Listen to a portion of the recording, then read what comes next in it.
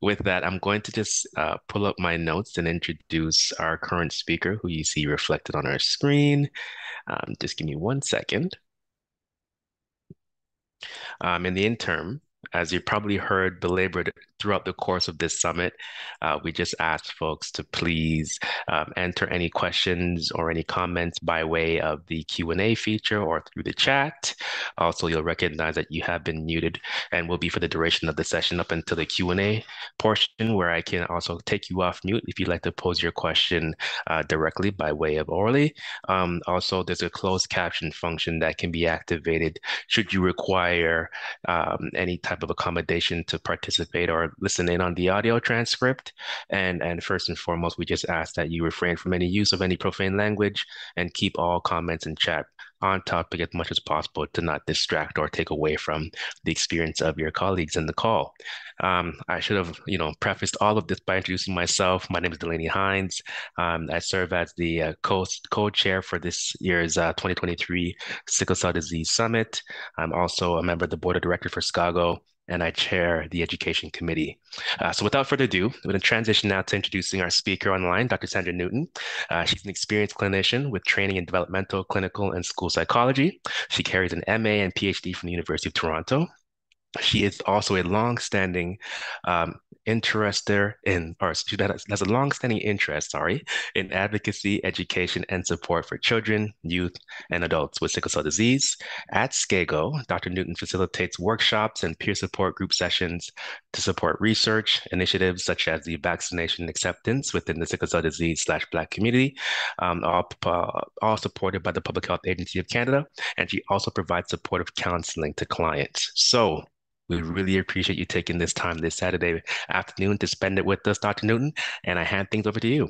Take it away. Wow, thank you so much, Delaney. It's wonderful to be here, and I just thank everyone for their patience with us as we transition to this session, which I believe is one of the final ones of the summit. So no pressure at all, right? But I actually do hope that you'll find in this what I hope can be a discussion, although we are webinar style. Just touching on what we know, what we still need to know around the whole matter of relationships within sickle cell disease. And I certainly don't come to this presuming to understand the intricacies of individual relationships of those that may be joining us today or those who are not here. Much more to speak about what we know from those who have been able to try to study these patterns and see what we can glean from that. Spoiler alert is that there's much more that needs to be studied about the particulars of relationships of a romantic nature in sickle cell disease, but I'll get to that.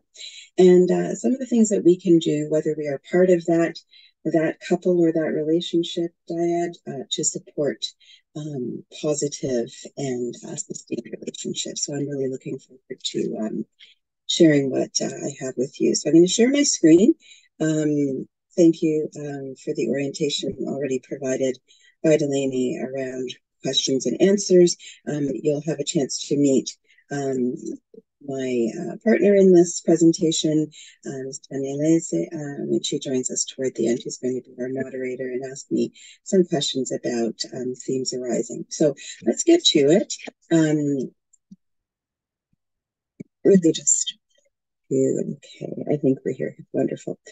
So I thought it would be helpful to approach this just as anyone wanting to learn more about a topic of concern, of interest, and thinking about an approach. And so, being somebody who works clinically, my first thought was to look at what's been published, to look at, what is out there in terms of research studies, knowing that that is often our source of information about what works for whom. But I know very well, just having had the privilege of being part of our peer support and other psychosocial services here at SCAGO and outside of here, that we need to value life experience and lived experience highly. Even though those are sometimes discounted as anecdotal accounts, that's where the richness is and that's where the real life is. So I hope in my sharing today but you'll also be reflecting perhaps on your own experience or those of people you know, and weighing that with the sort of, weight that we would give to any other source of information. I mentioned here that I would love to hear from our audience if there's an opportunity to do that through our Q&A and other communication chat channels during this talk. I'd like to make sure that this is not just about the difficulties that may be inherent in romantic relationships, intimate partnerships, but also the opportunities, and not just within that pairing, or that couple or that relationship, but also everything surrounding it, whether medically, whether socially, through the family, what have you. I'd always like, just in keeping with our advocacy theme, to think about the things that support relationship success. And, that's as people define it within that relationship, of course, but just wanting to think about that and what we can do as those supporting partners to have a healthy and enduring relationship. I will mention some resources and then, of course, want to get to any questions that come up. So with that, let me share my next slide with you if it allows me. Great. I think it goes without saying that romantic relationships are just one type of relationship of significance in the lives of individuals with sickle cell disease, right? We are children, we are parents or caregivers sometimes. In our families, we have multiple generations represented, including extended family. We also have relationships outside of our families of origin, right? We have our employers, we have our teachers, we have colleagues in the workplace and elsewhere. And of course, we have our friendships. And that may not even be the comprehensive list. Relationships, are part of our fabric, and we're highlighting just one kind today. I think it also goes without saying that relationship quality is going to be sensitive to stressors that are operating on the people involved. And that may be within that person, their mental health, their physical health. It can also be to do with things environmentally or societally that are having an impact on the functioning of that relationship. So I just want to encourage that broadness of lens and understand that we are tunneling down into one kind of relationship of significance here. When we think about what we know that relationship quality, and again, quality being, there are a few definitions out there, but thinking about that as something that helps derive satisfaction on the part of those that are part of the relationship.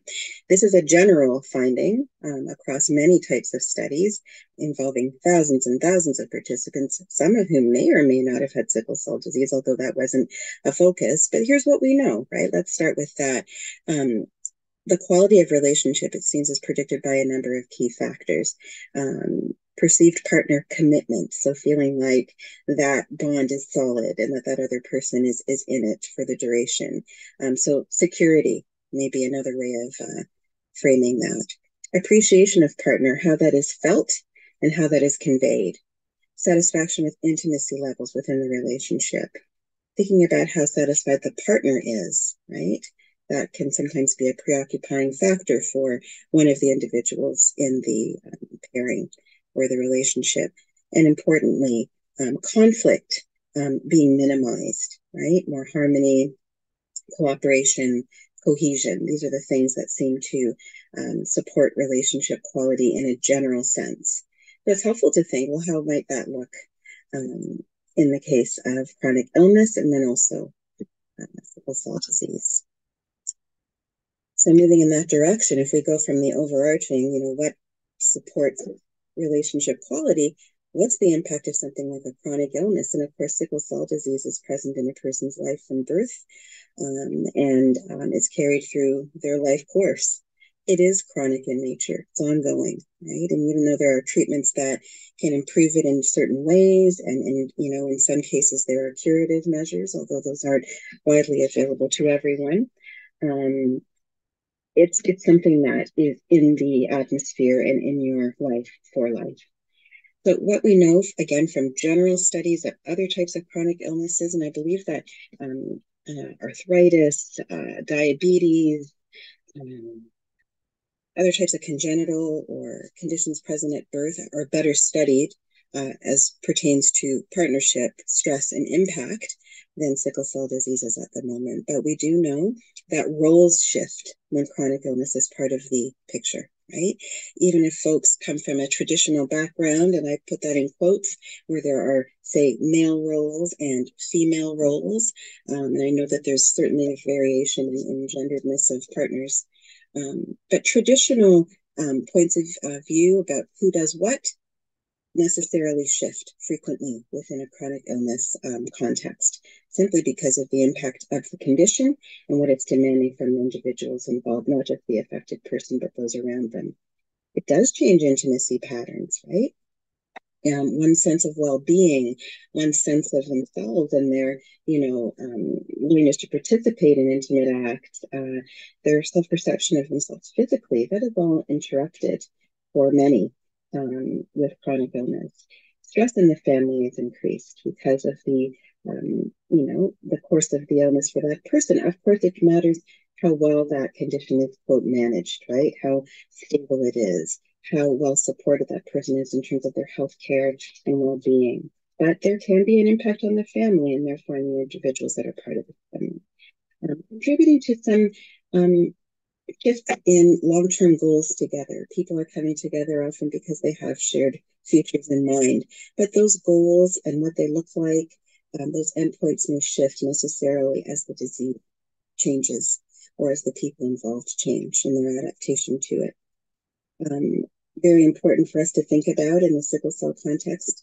I don't think that it gets quite enough attention is the impact on the partner, right? And the potential for partner burnout. Not a word anybody likes to hear, but just, understanding the toll that caregiving stress may take, especially where there is a partner who is taking on those caregiving pieces, and thinking about the well-being of that person and how that partner's well-being also folds back into the relationship proper.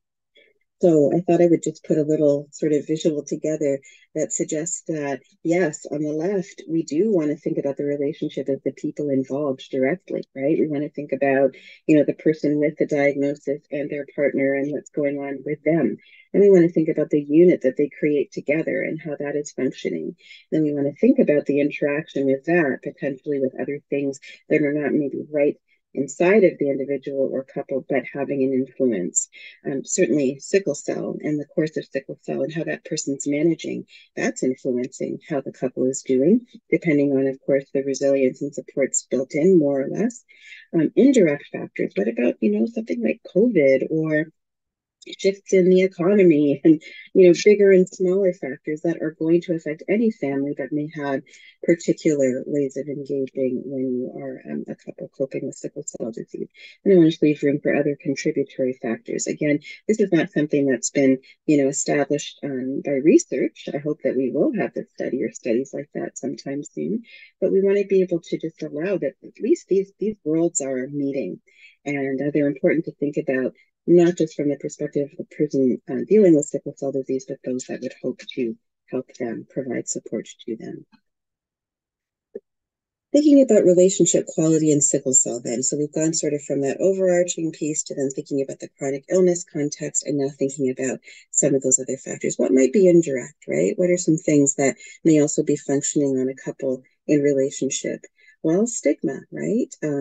That's that public perception, negative perception or judgment about sickle cell. And there's a lot of misinformation about what is involved. Some still don't know, for example, that it is an inherited and not a communicable condition. It's something that people are born with. You can't give it or catch it in those, sort of common senses of the word. But people don't have a lot of information about it, and they may have fears or concerns around that.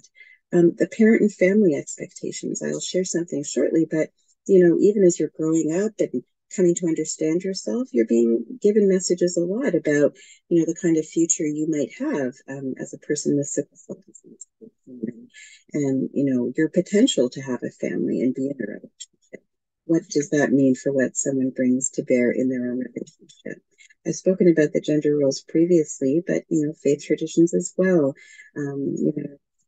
All of these things are operating on people at given points.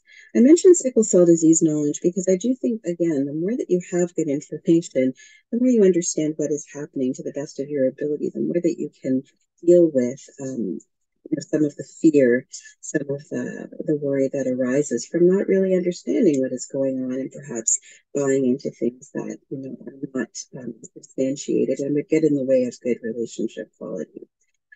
I think that's in just tied to the knowledge part is, how much has that person grown up learning about sickle cell itself and how it manifests for them? And, have they gone through discussions about counseling and family planning? Have those been parts of their, have they had access to that? Meaning, are they thinking about that as they go forward and realize from an early age?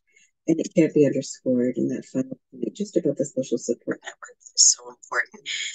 Having that net, that safety net, no matter what one is going through, is usually associated with better outcomes. So these are not necessarily factors within the couple, but what they are able to access or has been provided to them from outside. Things that could be contributory, I have some of them in different colors just because I think we don't have a lot of evidence for that, but we should find out.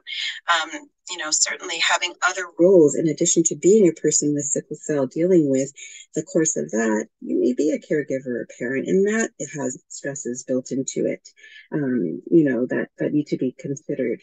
I mentioned family of origin and early models, just like any other individual, we are observing and learning so much from the family in which we grew up and how those relationship models and relationships are negotiated. And we invariably bring those into our own, especially if we're not aware of patterns and how to shift them. Thinking about societal norms and values about relationships and how they're negotiated. Thinking about societal stressors. I did mention COVID here because I think it shone a light on relationships, period, and family functioning. And why should we not imagine that it did the same within sickle cell? But again, we need that kind of data to show us that, as well as the anecdotes from people who are living it with it to tell us. I wonder if there might be, in some future study, a look at whether the particular gender of the partner has a role in how they are managing and negotiating relationship quality. There was one study I did find, it was an unpublished dissertation, but just an interview style with 12 males living in the UK and thinking about some of the isolation that they experience and the challenges that they find in relationships because of societal expectations of males and strength anticipated and being able to provide and some of those things that continue to follow males in particular in terms of expectations. And I do mention income and socioeconomic status just because I think there's variable evidence out there about how much that is having an effect on relationship quality, at least within sickle cell. It may be less or more important than we would intuitively think, but we need to see that study. I wanted to just speak about we've talked about all of those reasons that, relationships are sensitive to a number of factors, but it makes sense, I think, at this point, just to think about why living with sickle cell disease may be just a whole different landscape and ballgame for those in relationship. And a lot of it just has to do with the disease itself, obviously, the unpredictability of the disease course, thinking about lifespan, thinking about longevity, and thinking about making plans. We had a great conversation recently with our peer support group at SCAGO about that, and what middle and older adulthood can look like. And so how one contemplates that whole piece will have an impact invariably on relationships. Thinking about how the disease itself changes, right? The complications accrue. The severity may be one thing earlier in life, and it may change over time. So there's a lot to consider there. Just thinking about the life-interrupting nature of dealing with health episodes. Some people refer to them as their crises. There are other ways that people refer to episodes of challenge with sickle cell disease and coping with it, but how it interrupts the plan-making, participating, doing things potentially as a couple. Interruptions to your learning and by extension, your earning. Being able to have enough to live on, having education that gives you options for the way that you live and the work that you do. Thinking about difficulties in exposure growing up, just from maybe frequently being hospitalized or having a challenging disease course. What does that mean for your social skills development and how you would find and connect with a partner? And how much independence have you been able to negotiate in your young and older life? just because of the nature of your disease course. So there's a lot that is wrapped up in growing up and being an adult and potential partner with sickle cell. I highlight here the reproduction piece because that is something that many are thinking about from a very early age. You know, what would it be like to be a parent and have that risk of passing on sickle cell?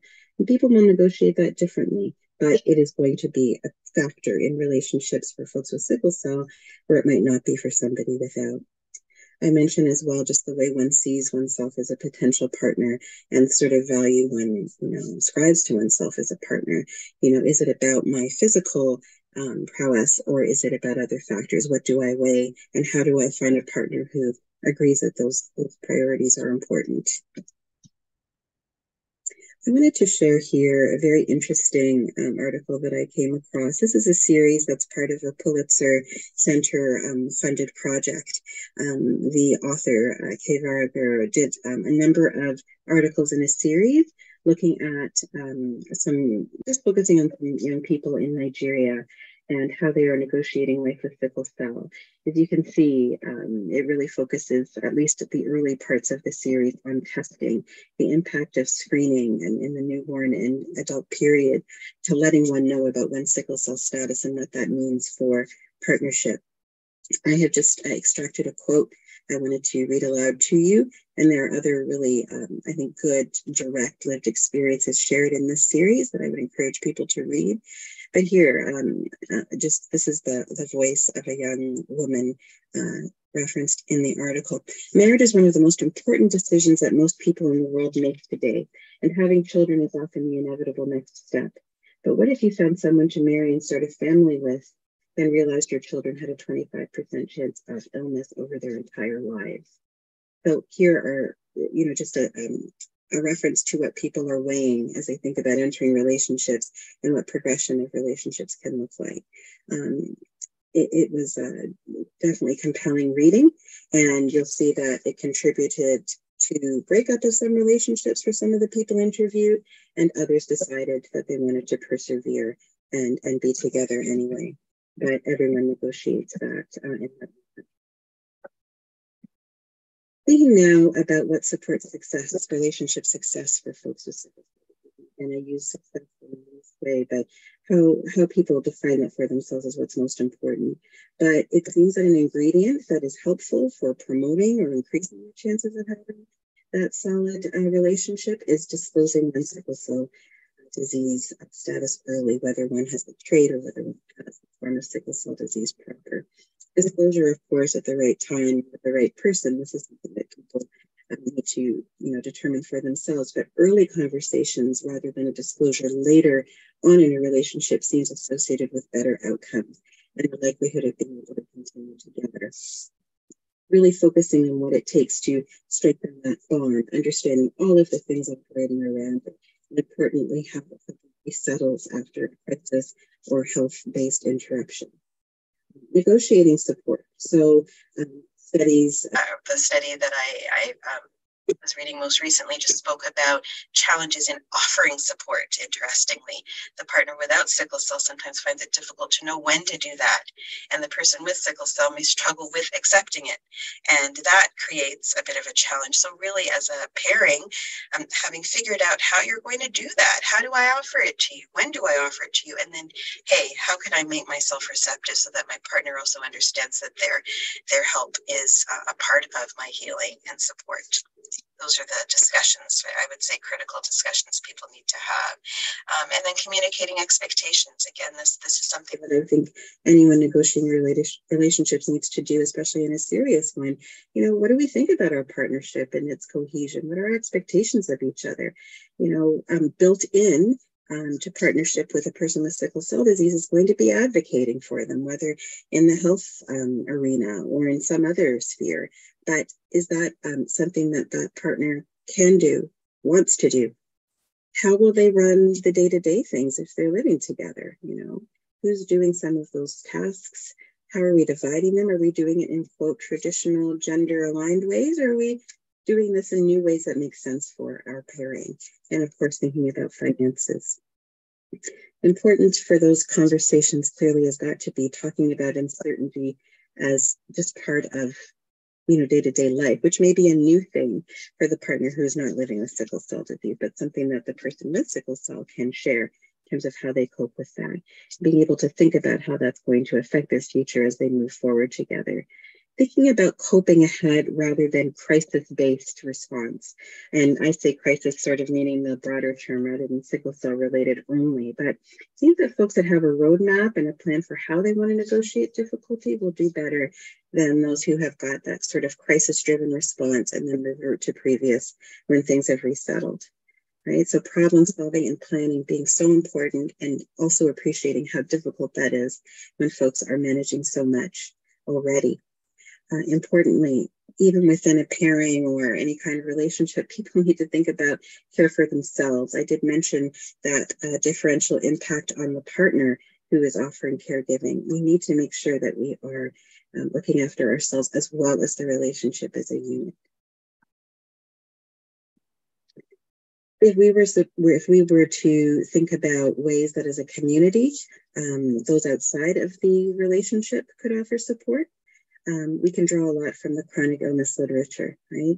But I do want to focus on what the individual with sickle cell might be keeping an eye out for. And it turns out there are many wonderful blogs written by people living with sickle cell that offer their tips. And I encourage people to do a search. It's good reading, and it comes from folks who have that very valuable lived experience, but partner selection being paramount.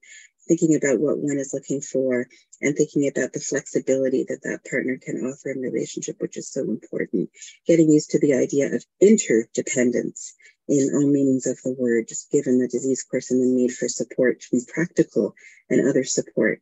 That ability to get into positive coping strategies for relationship rather than ones that are crisis driven and may not be as well developed as ones that are planned, as much as one can plan.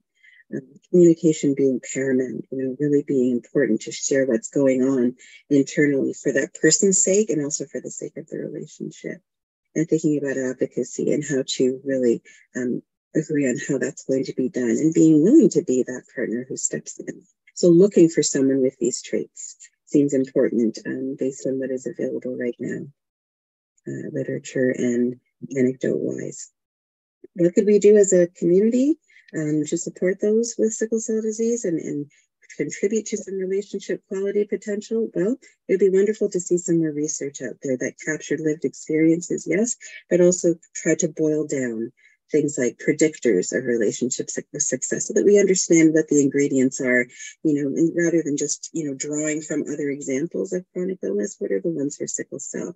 We don't have a lot of studies right now, and those would have great value.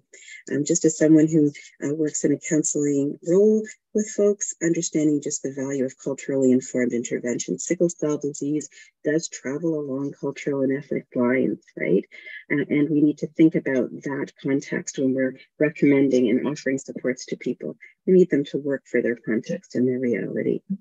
I'd love to see medical visits, and this is very much in line with our health quality standards that were released earlier, thinking about psychosocial screening as also screening about how a relationship, that primary relationship is going, just because it does speak so much to, what the needs are for that individual and couple, but also how we can intervene and support them differently. And when I think of supportive resources for folks with sickle cell and their partners, I think, there's a lot out there. Is it highlighted sufficiently for folks? Do they know that they could go to their pastor or cleric? Do they know that there's counseling out there and that stress reduction for themselves is going to also help with their overall relationship quality? Can we look at the practical things like, housing security, financial stressors, and how to address those? How do we keep education flowing so that people really understand sickle cell and the latest standards of care? And how does that can only support advocacy, I should say. Thinking about how to really encourage peer relationships and networks that sustain folks in times of difficulty and good times. And thinking about ways that we improve our systems equity so that when folks are accessing medical care and healthcare, they're doing so in a way that's tailored to their needs and supports them rather holistically. All right, with that, I want to pause. I know I've said a lot here. There may be some questions that have come in. I'm not seeing them, but I know that well, thank you. Yeah, it's coming. I know that Tanya has joined us, and I wonder if she might want to say a few words. I believe Tanya also had some questions for me. Thanks for your attention.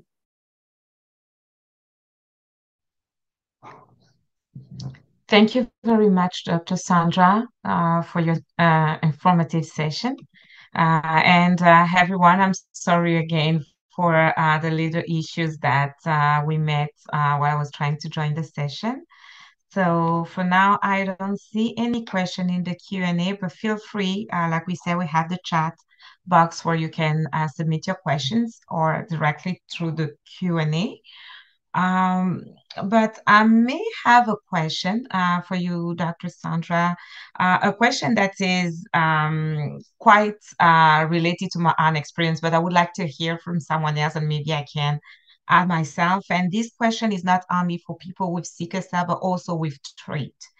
So the question is, how early in a relationship should couples discuss sickle cell?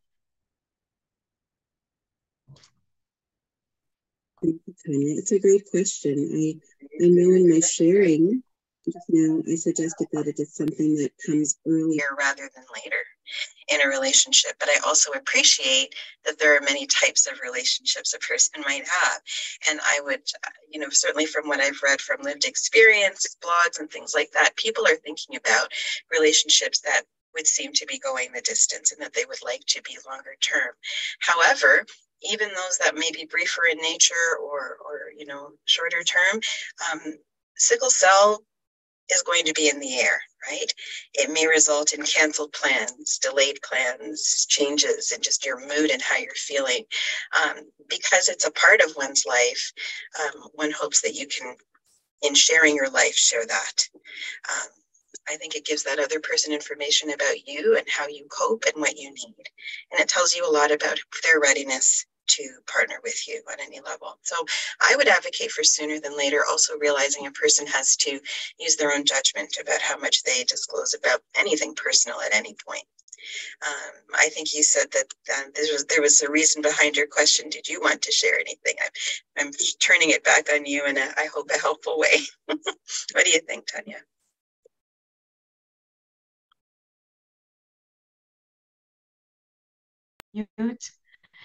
Thank you. Thank you for returning back to me. I think one of the important element that you mentioned, it's like in any relationship, how you will feel about sharing certain elements. It's one of the main guides, I may say, and your judgment as well. But like you say, sickle cell will be around. It's not, unfortunately, I don't know if I will use the right word, but it's not for everyone. For some people, you can have some physical element that can right away trigger the conversation. But for others, there's nothing physically that can show. So you need to have the conversation. And why I was talking about trait, that's where awareness is really important, because people with traits may feel that it's not really important to share because they don't see the impact. But the reality is, if you meet a partner that has the trait as well, you know right away that you have 25% for each of your children that may have sickle cell. So do you want to talk about it right away, make your decision about that? Like I was saying, personal experience, I knew I had the trait, but that was not the case for my partner.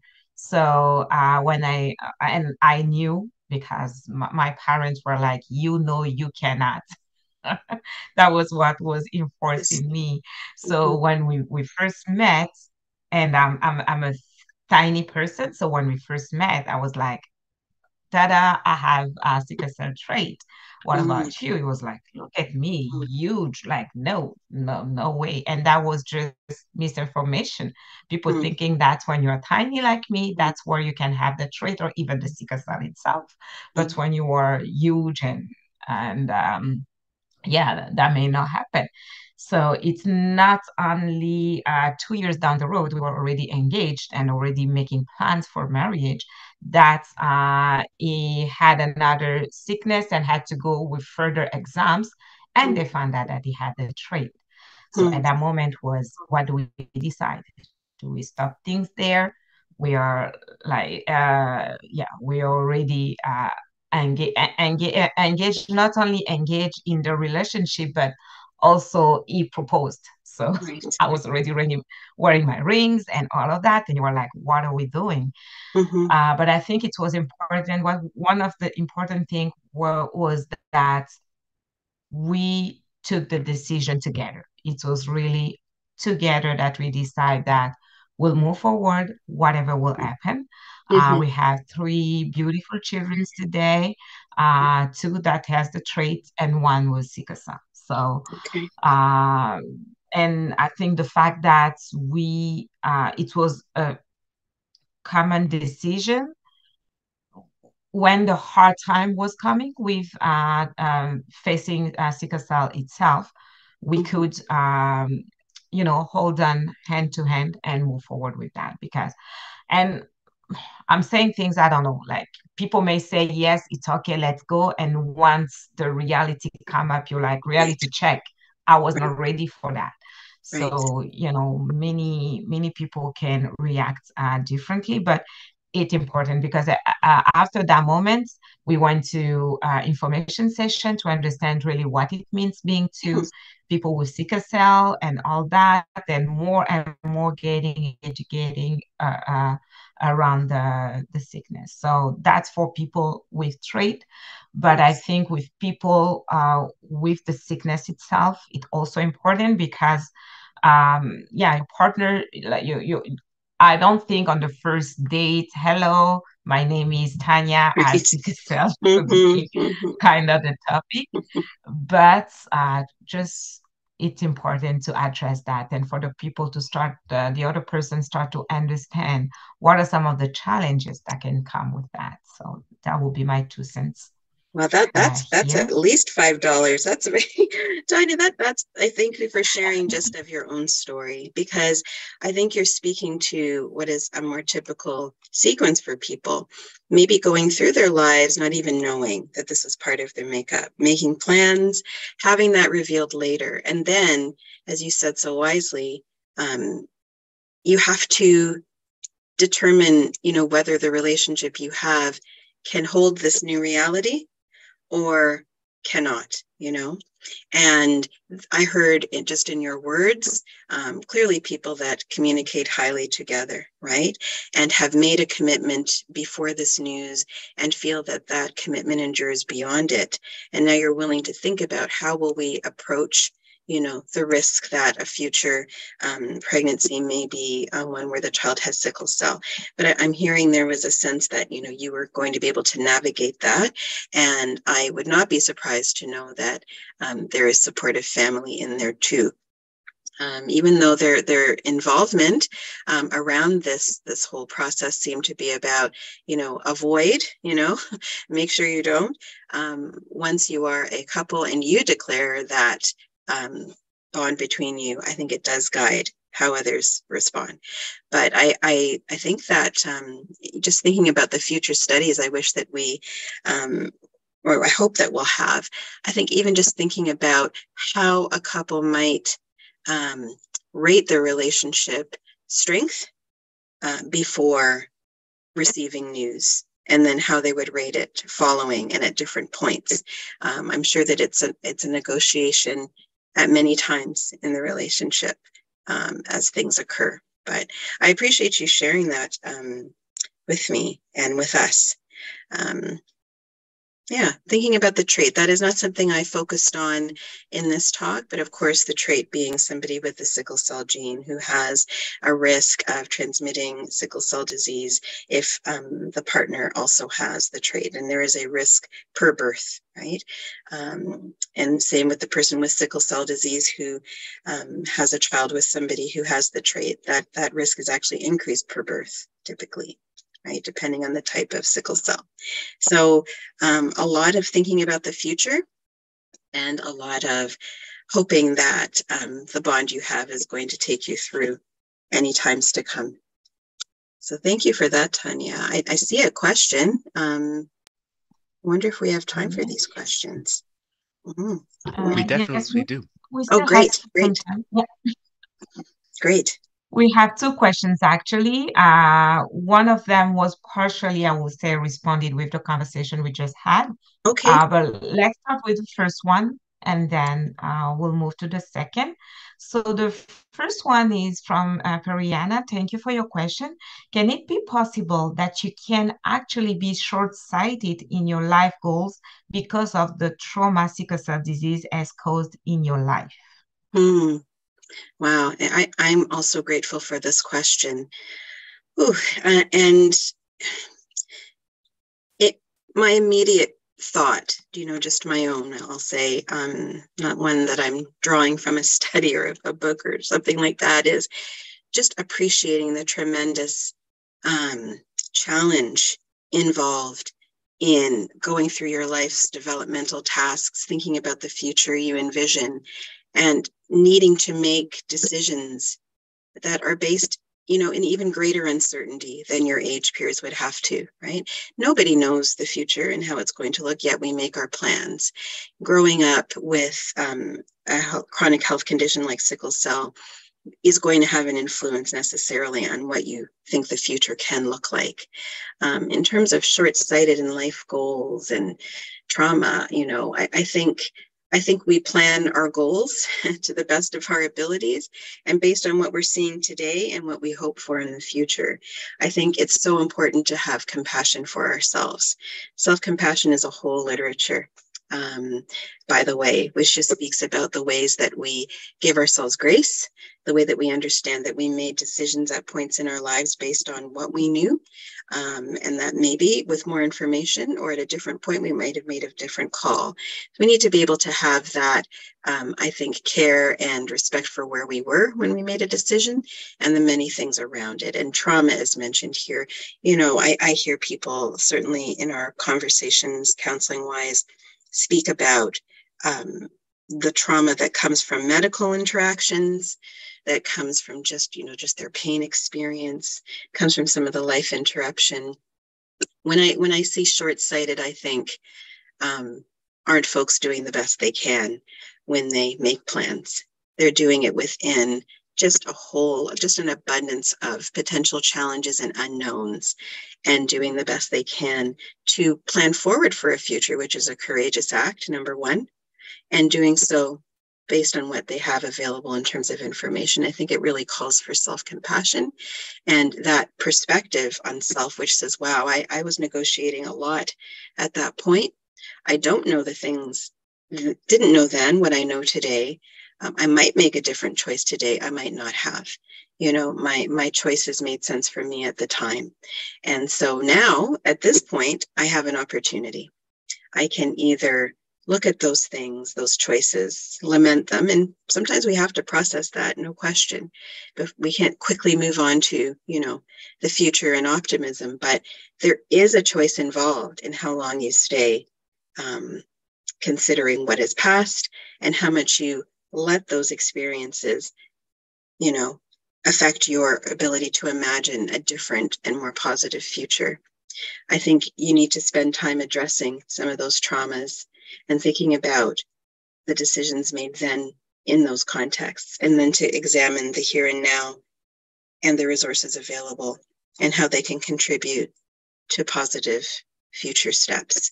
And there's no need to do that alone either. That can be done through an abundance of supports, whether it's your family and friends or someone you engage, in a counseling form.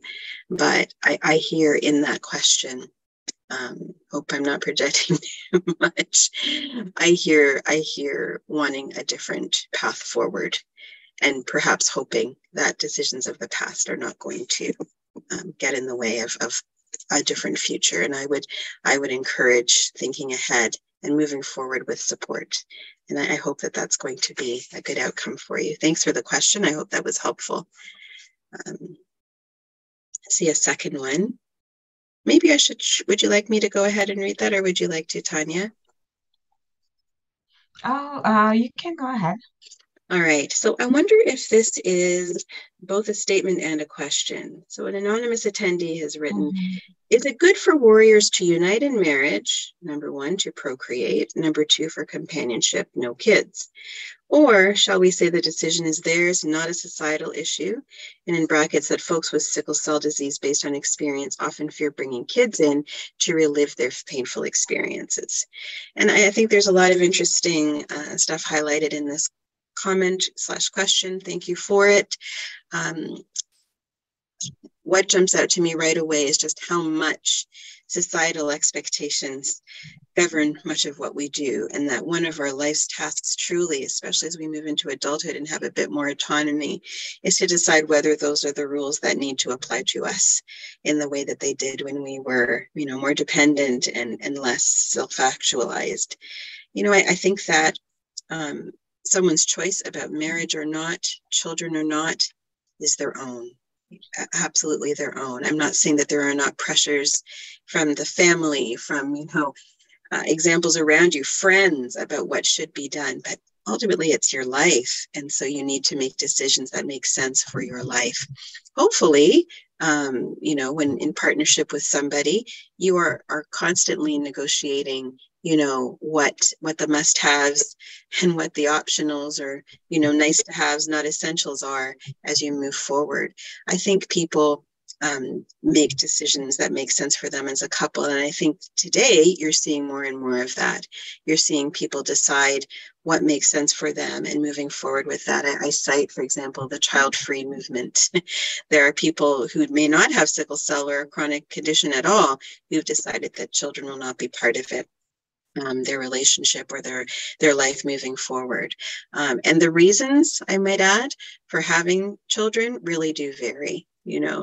Some of them are, just because it's why we marry. And for others, it's actually the end point that folks are most invested in. So I think the only people that can really answer this question are those within the couple. And I hope that as a society, we get better at allowing people space and room to make the decision that makes sense for them. In the case of sickle cell, I don't want to miss that part of the comment that speaks about the real fear in having bringing children into the world who may in turn endure some of the suffering that person has. And I think that is something that weighs in heavily into the decision to have children or not.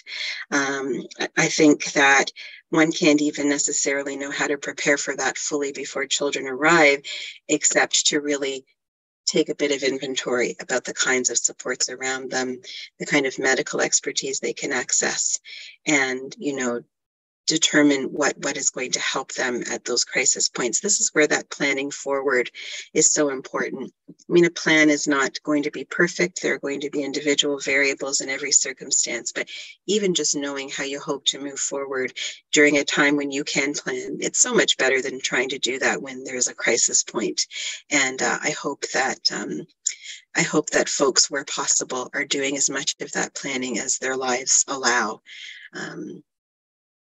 There are so many unknowns. It's very much about an individual's sense of confidence in themselves and the partner and the network around them to support in difficult times and in good. I wish this person the best if this is something they're contemplating. Thanks for the question.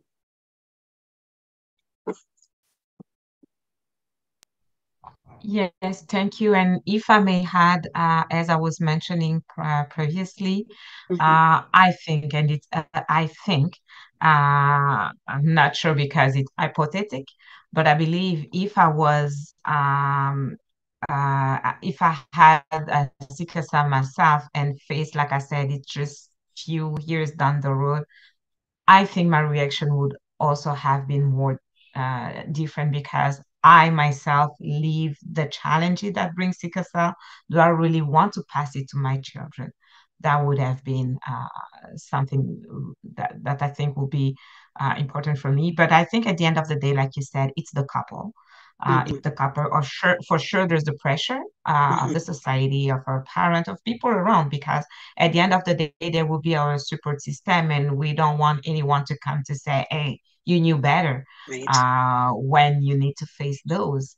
But it's important to have the conversation, important to find the resources and be ready, be prepared. I think that's As much as you what I can be, right? Yeah, I appreciate that. Many folks want to experience caregiving, of their biological child. And for them, that is actually in the weighing of things super important, right? And they're relying a lot on that possibility that this child will not be affected, or saying, if that happens, I know through my lived experience how I can help that child. There may be that feeling as well, right?